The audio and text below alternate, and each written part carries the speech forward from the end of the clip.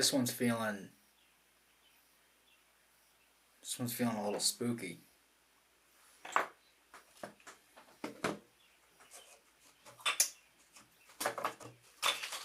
Maybe I'm feeling a little spooky. Which,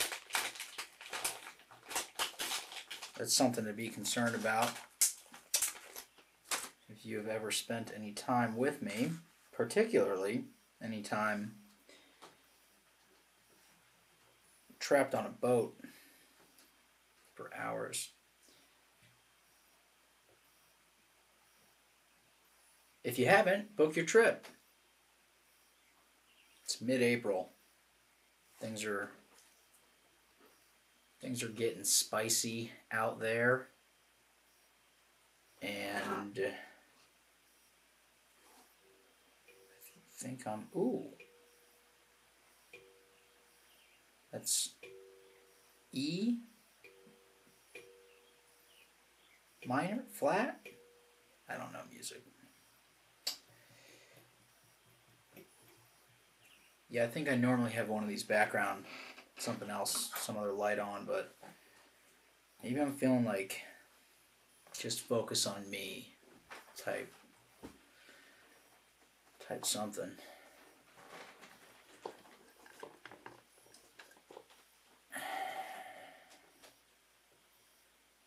Yeah. Who knows though, really?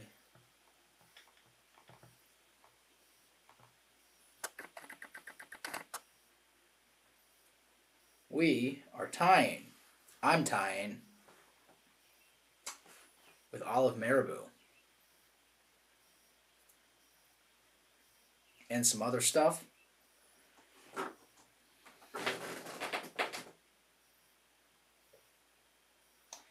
About a shank and a half.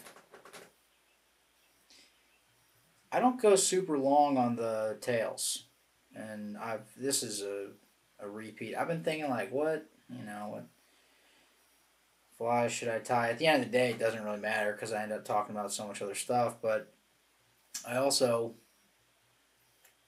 tie this a lot, so maybe I should do like a representative sampling. But I think the last one that I did with this was a while ago, and I'm not putting too many changes in it. Kappa. I don't know why that was Boston copper. Like a Kappa. I don't even know anyone from Boston.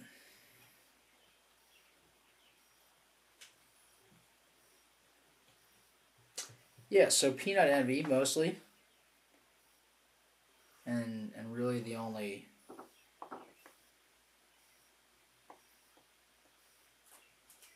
variations, I guess, are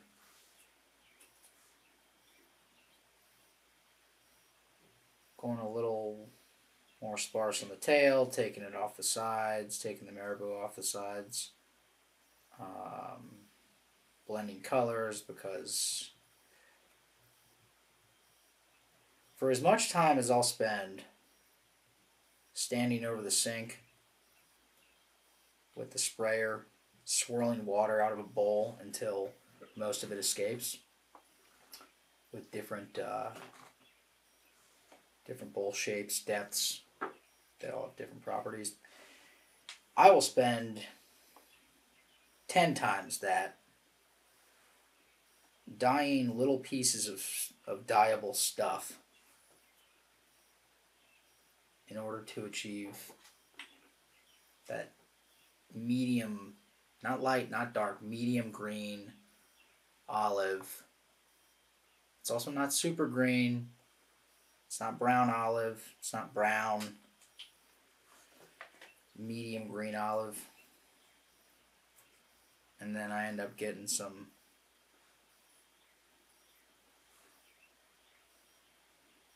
pretty cool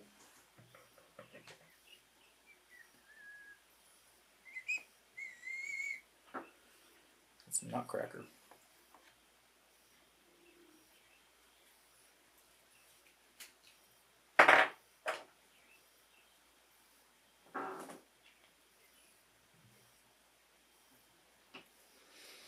God, it has been windy. It has been windy. I almost don't even want to talk about it. But I'm going to, because I need to. It's important to me.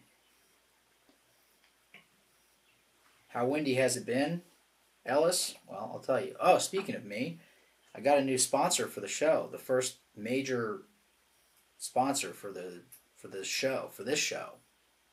It's me.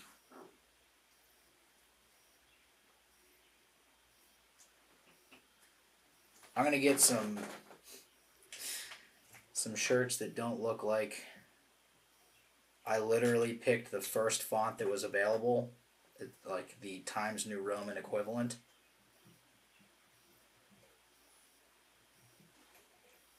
I did want to see what stuff looked like. All right, so wire in, dubbing loop on, ice dub, olive, some copper, some tan.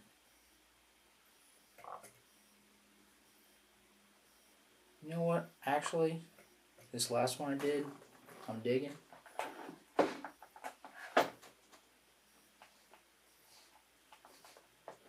With just tan.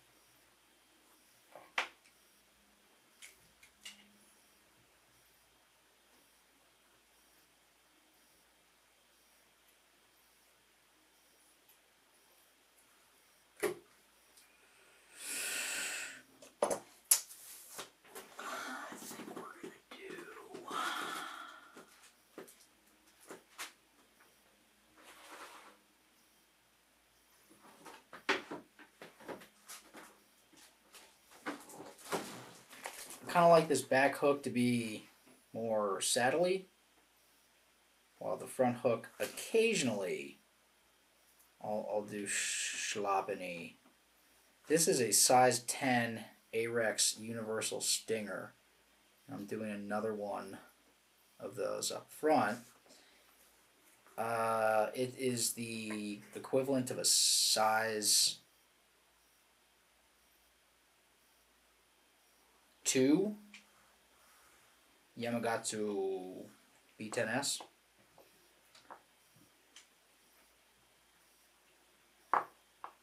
I could use my rotary function, but apparently my brain said, no, we're going to do this. Which it tends to do. I go, hey, here's a good idea. You want to do, hey brain, you want to do something with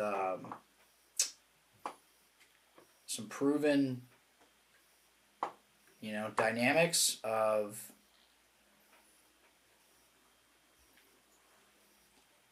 I swear to fucking God, my computer is like I'm getting spammed by anti-spam software. It's actually pretty annoying. I'm downplaying it. So yeah, go ahead, brain. How about this thing with some results that are predictable and some input, effort, and process that seems reasonable, and also like within a time frame that is like expected, normal, feasible. And my brain's like, yeah, that's a good idea.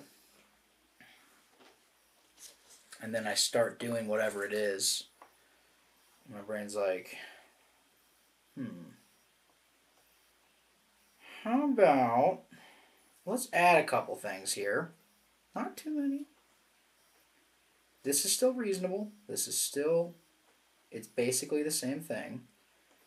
I do kind of want to do a second thing and also something before it, and I'd like to finish earlier than we initially thought. And what's that other thing that I wanted to do?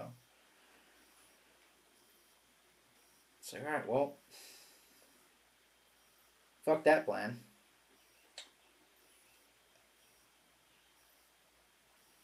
So these are some rubber legs that I got at Watson's Marina.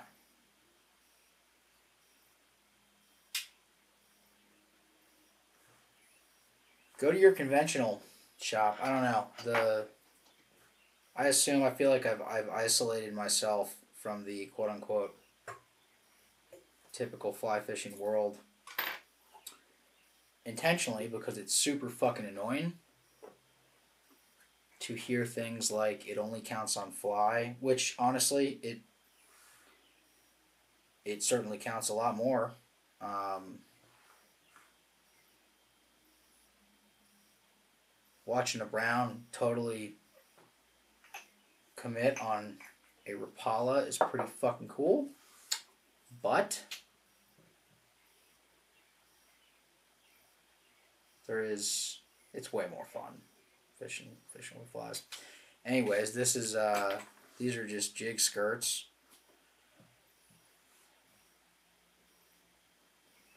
My buddy Jack Shirk lives over that way and had told me about this joint. I'm kind of leaving these a little longer than I typically do.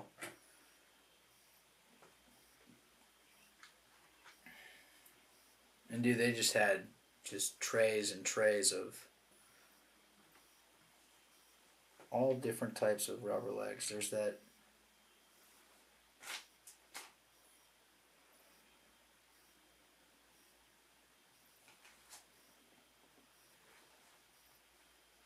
whatever. One of those I just tied in. We'll cross that bridge again.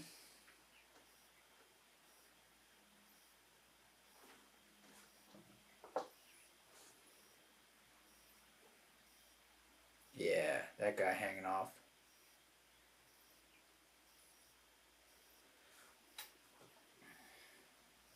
Opalescent? Holographic opalescent?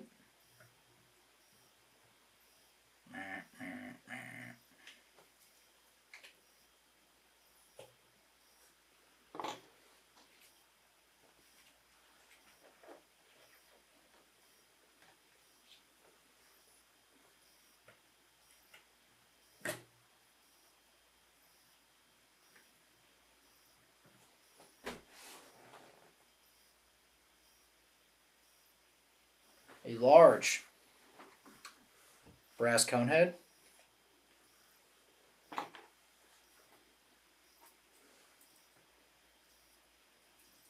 I really don't mind doing a medium tungsten. Going real sparse on these.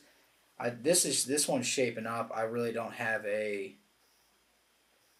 this is the best way to do it. This is the number of lead wraps, etc. It's almost all of the time that I'm tying. I do typically spin that off, so we're going a little heavier today or for this one.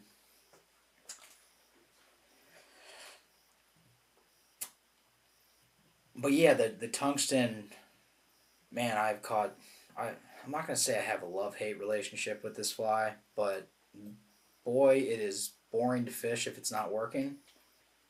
Just because it's getting a little bit of depth, it's olive, so I can't, I'm not tracking it as much. I certainly do use this as my lower profile.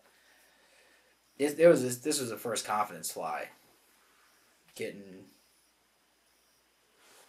fish out of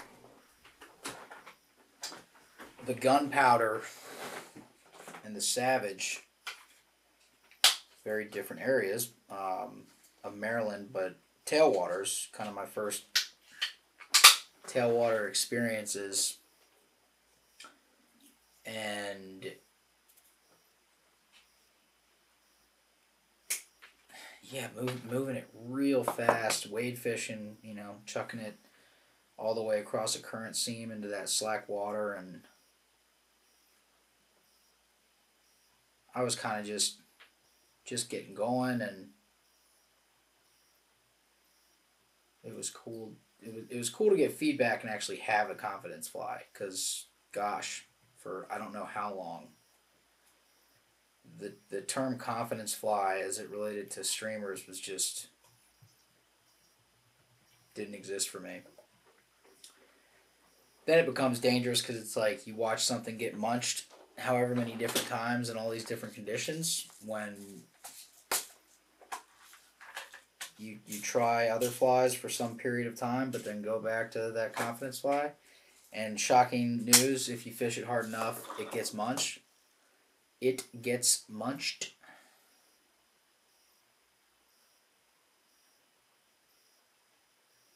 That might be my book title.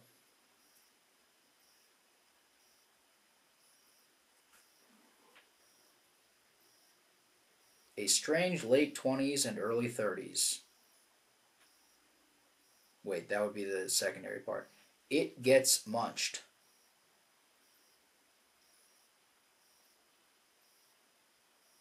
Half a decade of weird shit.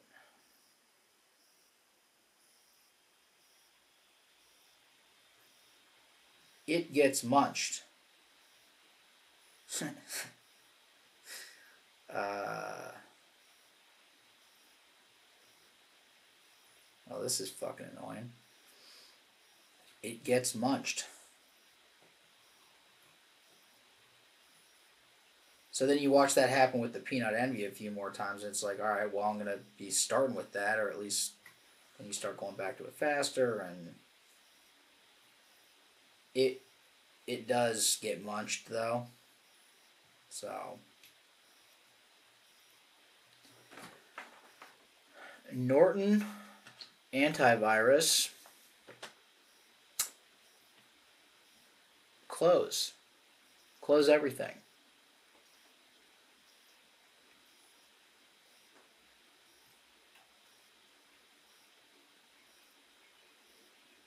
I'm sure there's a bunch of background noise with that too, which, of course, I take very seriously.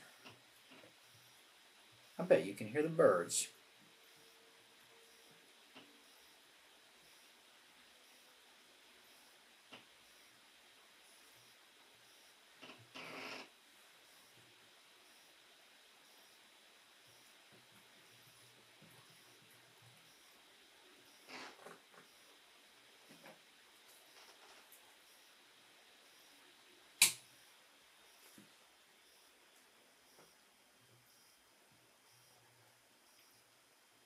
That reduction in fan speed from this computer is because I closed the windows that were open for Norton antivirus. I swear to fuck. They're all trying to get me. Everyone's trying to get you, probably. But some of them are also trying to get me. Thankfully, I'm less insecure about it. And I'll make that abundantly clear. You are the one who is insecure.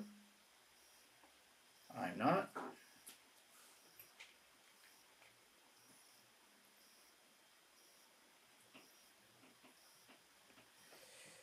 Yeah, what was I talking about? It gets munched. Tying shit to a hook. Basically making earrings as a living. Making earrings and picking through barrels of dead deer parts.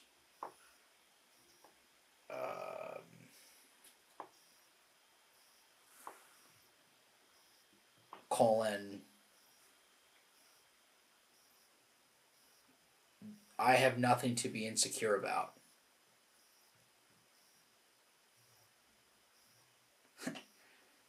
Making earrings for fish and digging through barrels of warm deer entrails. Colon.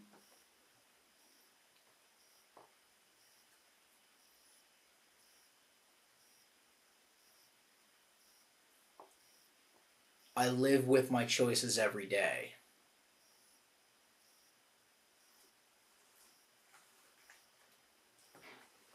copper wire.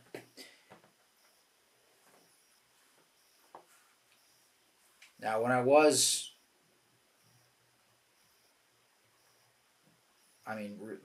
legitimately elbow deep in deer like entrails, the not good, the not keeping barrel, the we're throwing this out barrel at the deer processor, the we're throwing this out barrel that started 2 days ago, and it was 72 degrees yesterday. Barrel.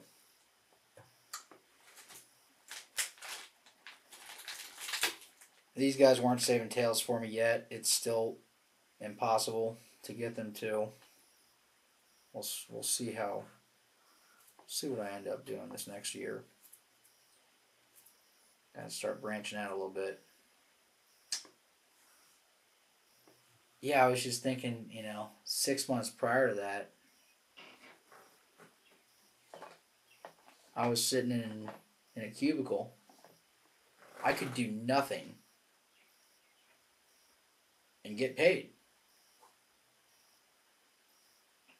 I mean, it would become a problem, like, in a while, you know?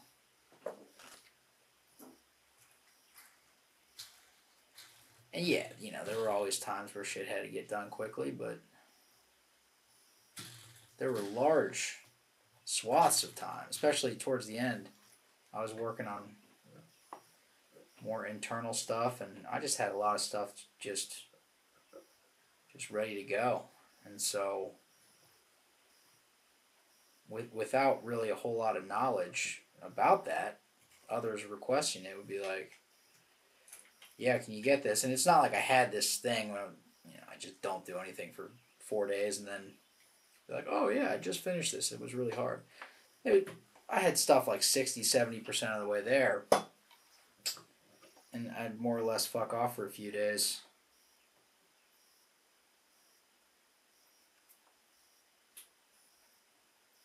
I mean, there were some people.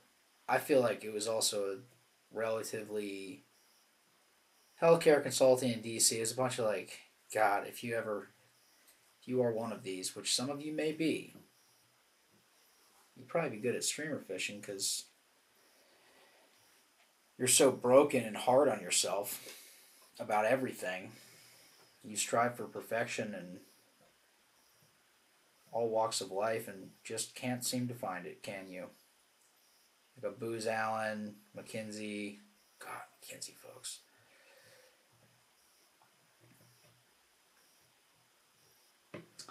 Yeah, but it was also healthcare stuff.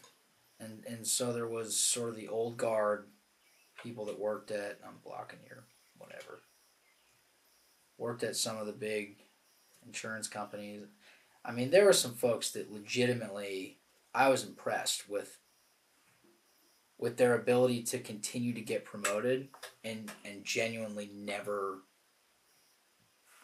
add any value. And I mean,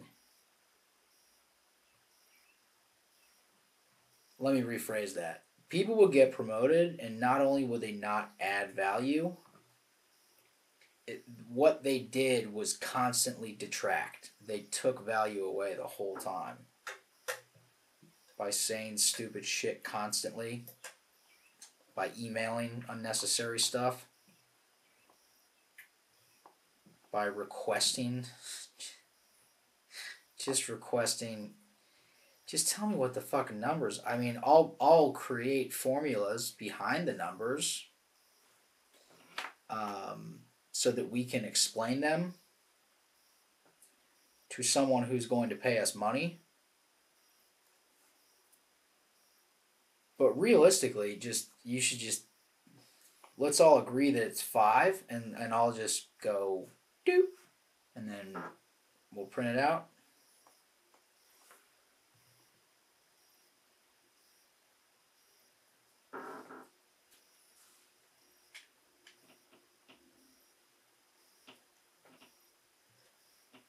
What the real challenge was, or the real wasn't really a challenge.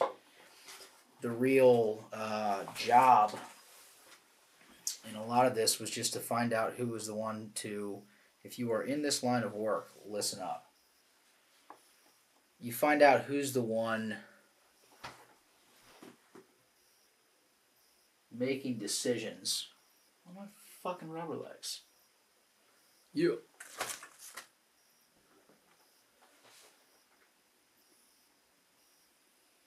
Find out who's the one making decisions, and I'm willing to bet that he or she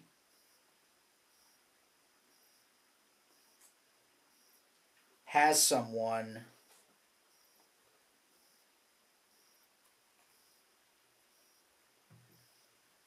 that they rely on for their decision making that gets paid substantially less than they do and works substantially more than they do. So you talk to them. That's the real. And they just want something defensible. They just want something that not going to fold the company if and when it fails.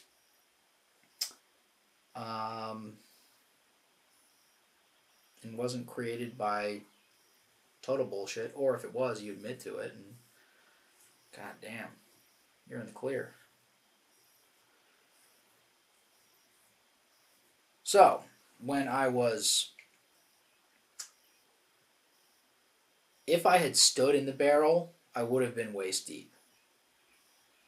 When I was balls deep, kind of like the grape, like mashing grapes to turn it into wine, I was doing that with deer entrails. When I was doing that, I thought, man, 6 months ago,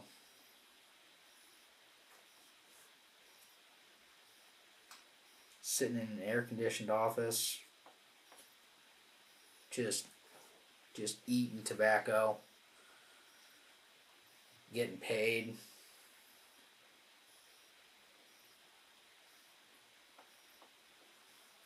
I didn't miss that for a second.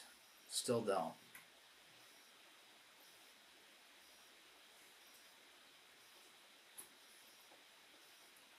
Yeah, people have asked me, days on the boat are long, and boy, if you aren't talkative,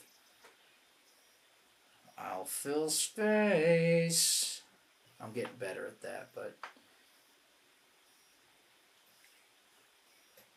so kind of telling my story, and especially for people that are in that position, which is, it's a good, comfortable position to be in for a young professional. They're kind of, I can hear every once in a while just whiffs of, so it is possible. Yeah, it is. There's a speed bump or two, but so I'll get a very common reaction or response to that, we'll say, career path is, do I miss it?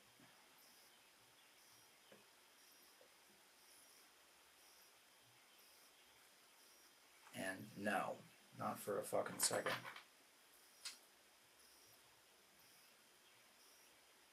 It's interesting too, as I say that, I could just be done. I could stop talking and be done with this fly and this video.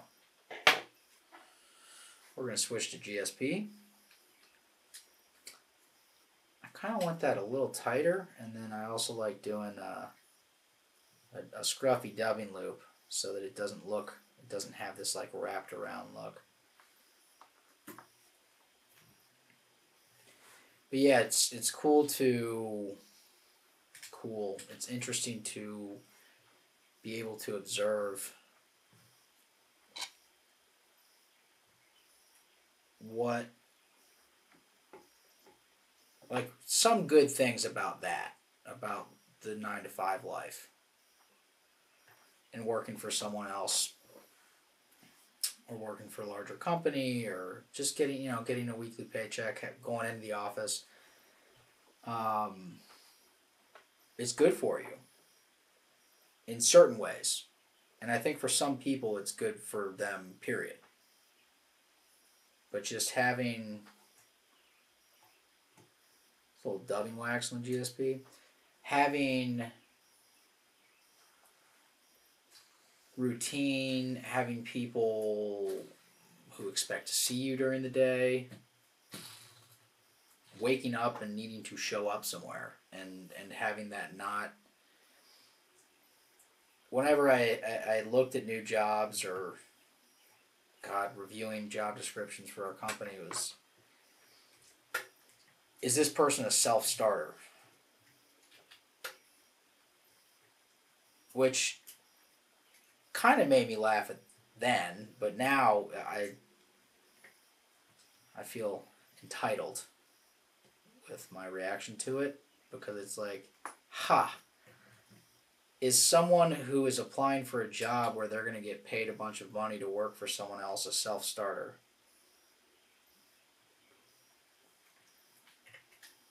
Not to be disparaging of that, because you do have to be motivated and create your own shit. But you're expected to be, if you don't show up to work, you're going to get fired. Me, now, if I don't do this, maybe I will quit. I can't get fired.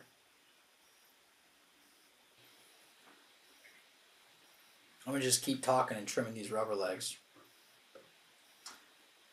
Now, what I'm going to do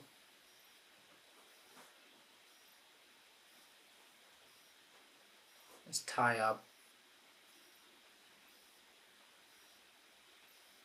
a mini. Oh, so congratulations, you have tied a peanut envy. It's two woolly buggers connected with wire, and you put it near fish. And these hooks are small enough to where you might get away with a dog shit set, where you lift your rod tip up. But realistically, you should be pulling on your line to strip set, which can happen almost automatically if, after you cast, you point your rod tip at your fly and don't move it, and tap tap tap tap tap tap, give it these short little pop pops just with your line. Don't move your rod tip. Don't do that. That's for a fast action 7-foot conventional rod. 9-foot floppy tipped fly rod. Doesn't matter if it's super fast action. Not made for this. Maximum speed right here. Now you're in your kill. That's when they eat, and you're coming back. And I guess you can come back and set at the same time, except you're not doing that to animate the fly. You're coming tight, then you're on your kill, and you're going to come tight again with the rod. So you're teeing yourself up for a rod set. Or you have to do this, just point at it.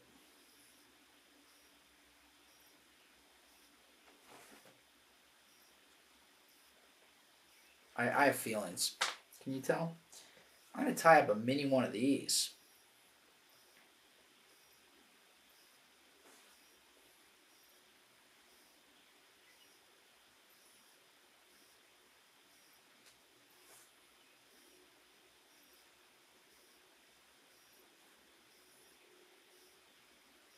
Is this helpful?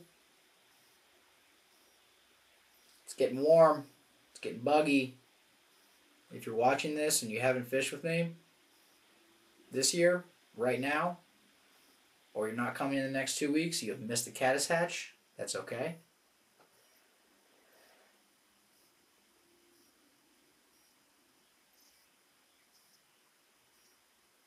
Because fuck it, right? You know, just dry flies. It's just like the biggest hatch on the East Coast.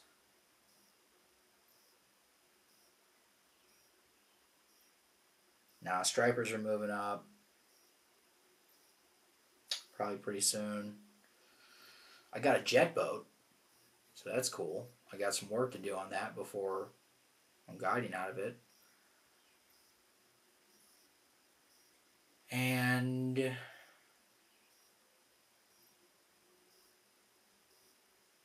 can someone just turn this off? This is where I need a producer or someone to just be like,